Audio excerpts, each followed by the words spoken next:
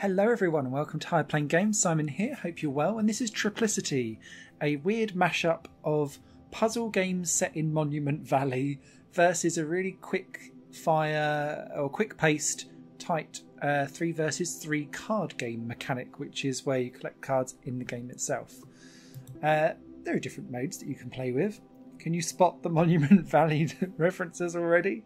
But what I'm going to do is just show you the 2 base game mechanics so that you can see kind of how they all interweave with each other and how it all works, because it's a really interesting game that's taken me a little while to get my head round the basic mechanics to then show you quickly and conveniently how it works. Thanks for the developer for sending me across a copy to take a look at. It was in my wish list anyway. So really pleased with that. So Triplicity is broken into different worlds, and each world starts out with some kind of puzzle. So in the green zone that I just finished, which is your opening one, you had to kind of move boxes around of different colours and get them into certain slots. Here, this one looks like it's going to be about putting blocks into places, red for fire, clearly, so that things can actually, I guess, make sense properly. I'm gonna,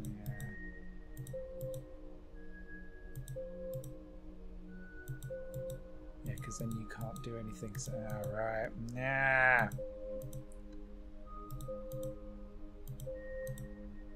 There we go. So yeah, so you've got to just make sure that you get the right boxes in the right places, and so you'll have like 3 or 4 of these before you then get up to a Zen person to do something. Oh, this one's going to confuse me, I can tell already. I'm assuming we go 2 across so that we can then go down and then match. Yeah, there we go. So these puzzle things are generally quite quick and easy-ish to get through, and then what will happen is that will then spark something to then rise up from the ashes, and you'll get like 3 or 4 different kind of versions of these. The puzzles aren't particularly like brain-meltingly difficult, but they change for each world that you go through. So this one's mirror type things. The other ones that I've seen are painting of environment so that you've coloured all the blocks in properly, that kind of stuff. And then you'll get a god deity that will appear. I want to offer you a challenge. And you can then look at choosing your deck, and I'm going to go for Smithy Green, and that is primarily because I had more green cards than anything else. And this takes you to the other, really the main gist of this game, which is a 1 versus 1 3 card deck playing arena. I'll keep that deck for the starter. So it starts off with it flicking back and forth and deciding who's going to have the first go. I do find, in general, whoever gets to go first does have a bit of an advantage, probably more so than initially I'd like, because it seems to be that if I start first, I usually can win. And when I start second, it's very rare that I can win, but I'm not very good at these games, so it's probably not really that kind of thing. Each card has a little diamond across the side here, which tells you how many essentially energy points that you can use per round. So you've got 3, 1, 1. And we have 3 diamonds on the bottom that kind of dictate how much you can put onto the board per turn. 27 cards I've got left after these, except for these 3. I've got 30 health, and so does my opponent up on the top here. And you've got your playing deck in the middle. So what I'm going to do, first off, is I'm going to lay out a green card there and a blue card there. Now they just kind of match in terms of suits. And when you place them down, you've got, on the left-hand side, how much HP they can do in damage attacks. And then this is to 2, and then you've got 1 for the amount of health that they have. So that's 2 damage, 2 health, 5 damage, 5 health.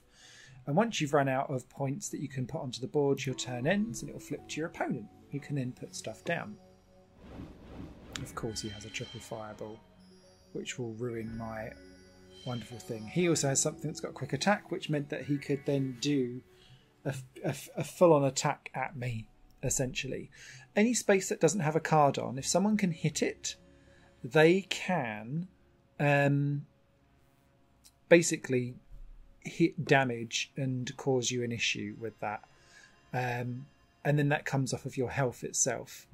Now, the crux with this game, because it is so tightly woven, is do you attack and try and clear off some damage, or do you sacrifice what you have on the playing field for you to go on?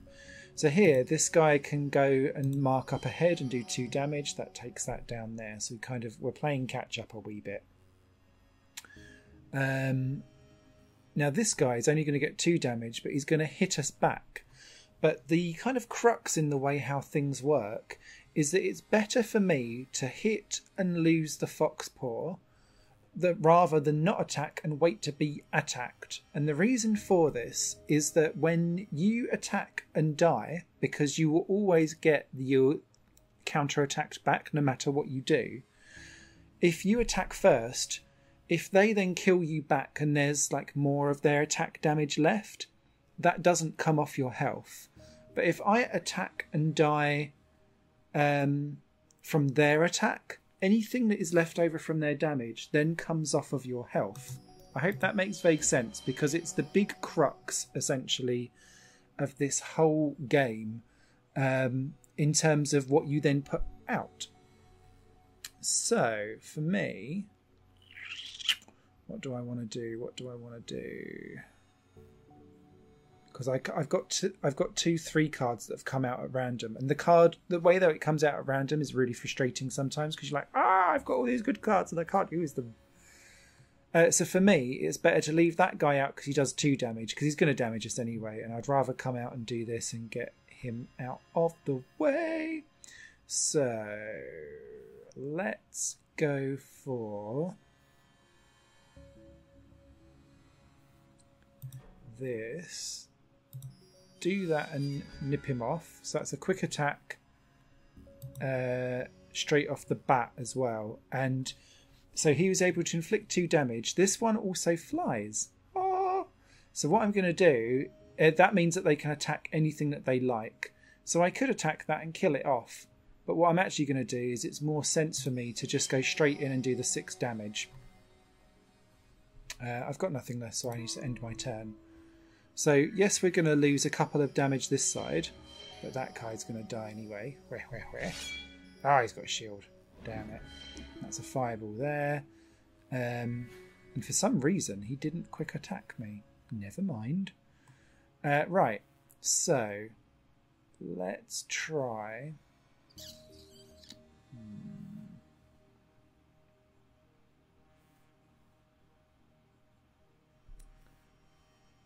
Let's do you for you, because that gets a -2. Because that shield just rebuffs whatever action that you get. And then what I'm going to do is bring you out there,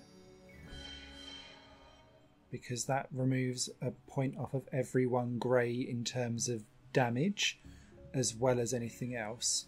And then that makes sense to put you there, because not only has it got a shield, but he can't hit and will take off 1 of his health when we rebuff. So they'll kind of cancel each other out. And we'll end the turn there and continue on.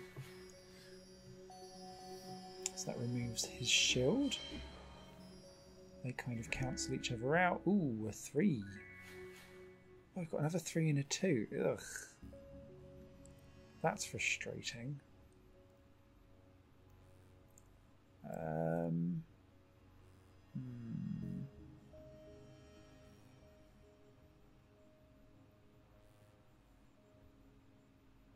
Yeah, so that's going to make me... Ugh. Let's get the Hulklops up, because that's a powerful red imp, so we need to kind of get rid of that, and that's going to be okay, because that if he goes for an attack, he'll just get killed anyway. But at least that kind of sucked up as much damage as possible. Ah, damn it. That's annoying. Right. But we're still winning. So let's see what we can do now. So again, we can only really put another one out. So that's that one gone for now.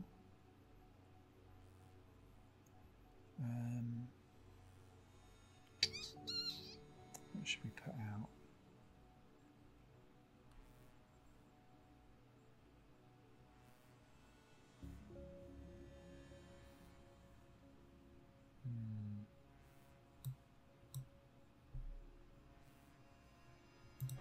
Yeah, we'll go for that for now.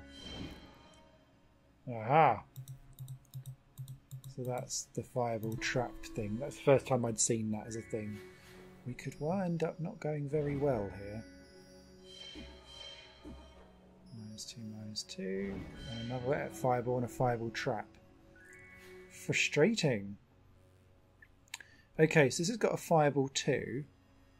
So might as well do that, to be fair, because that will set off his... Well, it stopped his fireball trap, so that's all right. And we actually do have another...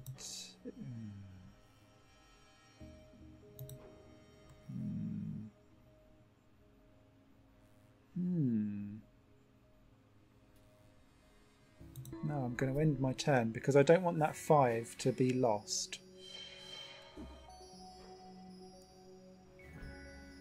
Oh, a flying and a quick attack. Damn it, that's not gone well at all. Okay, what have we got now?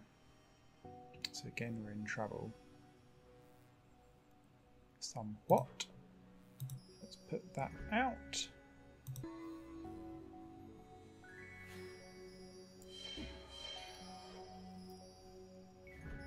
Ooh, I'll tell you what, this guy's got mega good, much better cards than I have. Okay, so again, this one's a juicy, so let's dive in here and deal with that. I think is probably better.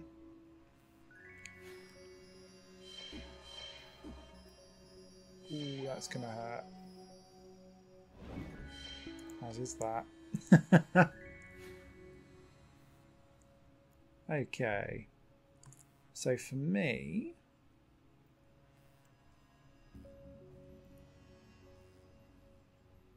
yeah, we are going to stick that in there. That can go across, that kills him off. It's a shame that we aren't able to do, we don't have any other flyings or first attacks, that kind of stuff.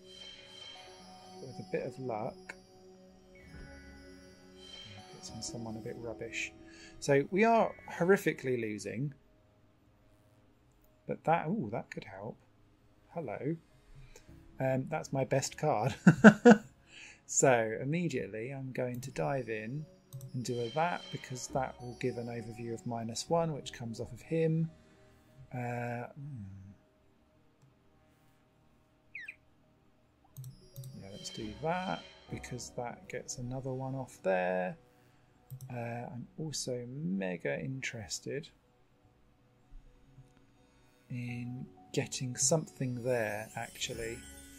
Because yes, that gives me my life back, but it means that he's going to have to put in 2 things. Like, so he's put in the shield and then the fireball to try and get rid. That fireball goes there, that's fine. So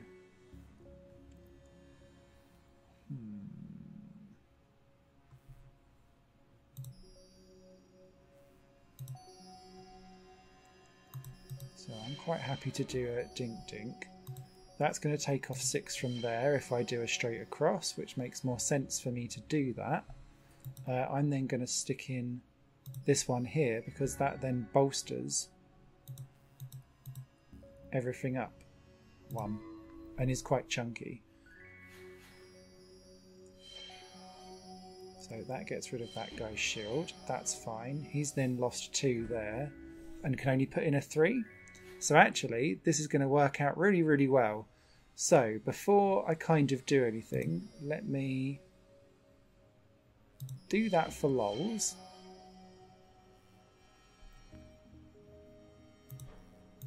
We'll put that in because that gives everyone a little bit of a boost. Grandiose. But actually we don't need it because whilst that's now got a number 7, this one's a flying one, so we can dive straight in, strike a bullet to the heart, and we get the victory. And that's how quickly something can turn around. Now, regardless of whether you win or lose, you always get cards back. If you lose, you only get 1. If you win, you get 3. So that's a flying and a triple thing for a +1 on our health for everything. That's a flying and inflict 1 straight across. We've got quite a few necro worms, or whatever they're called. And so you continue on. Essentially, going through the levels will start to, and I bet this will show something slightly. Yeah, so look, this one's now an opposite one entirely.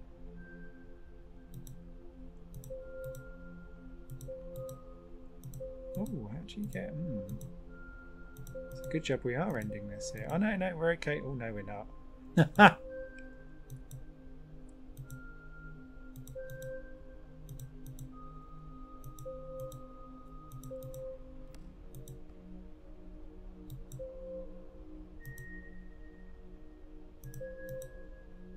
Oh no, actually, so yeah, you'd go to the middle and then off and then, yeah, sorry, my fault.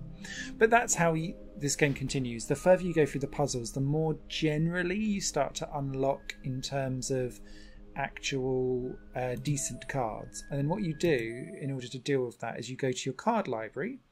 You can create a new deck or you can look at your started one. I'll bring up Smithy Green. So on the right hand side you've got the cards that I've got in. So you've got some quick attacks, some shields, non-greys, getting minus stuff. That was my Soul Dragon, the one that really helped with the 6 extra life, and flying. And you're looking for, see, like Deathwing, quick attack, flying, and inflict 2. I was hoping that was going to change my game, but it didn't pop out. But that support one did. Anything that's kind of gold round it is like super amazing. And so what you would do is work out what you want to stick in where, essentially. So but you need a difference between 3 stars, a diamond, and 1 diamond, so that you've got the flexibility in what you bring out. And that's the beauty of Triplicity for me, is that you have so much customization on your deck as you go along that you could potentially try and get loads and loads of really nifty 1-star cards and have 3 of them keep on going out. But then you'll need to dive in with a couple of 3 stars or 2-star 1-stars to really kind of like start that pummeling attack through. The more stuff that you get in that's a flyer or a shield or that can add stats as it goes along, those kind of things will really help out your deck. But they only really come from playing the story mode and diving on from there. So like I want that flyer in there, so what I would do, I'd probably get rid of that and then stick in that flyer. We've got the other one that can gain 2 life. I'm quite conscious as well that you want to have different things with like only a few certain suits. So this one started off with all of my greens and then I just filled it up with everything else. But where the green ones have kind of not fallen apart, but they're less exciting to me now. So like that's a 4-3-3-4. It's worthwhile probably getting rid of that Nucid Worm, and I'd like to get the rear Wat in because it's got a quick attack and the stats are almost identical. Is there a 3-2 on a 2? What's the other 2 that's in there? Oh, it's only that. So potentially I'd get rid of one of the Cliff Breathers and get in maybe the Spark Root because it's got a quick attack, so it gets to go first and straight away goes in and dives in. So you'll be switching your stuff out as you go along, and I really like that as a thing. So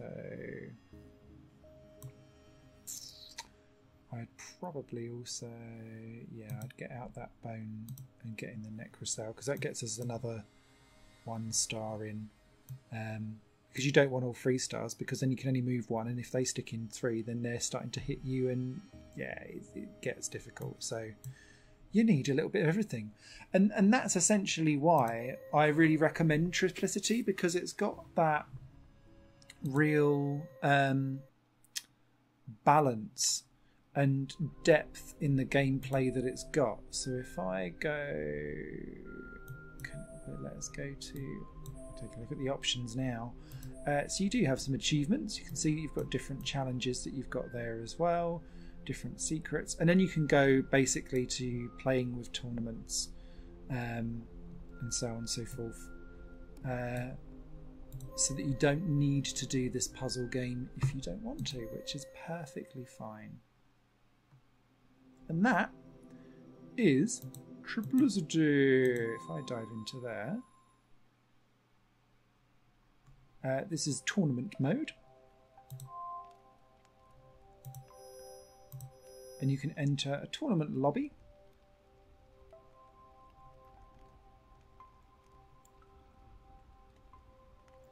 And here's where you can go and play online.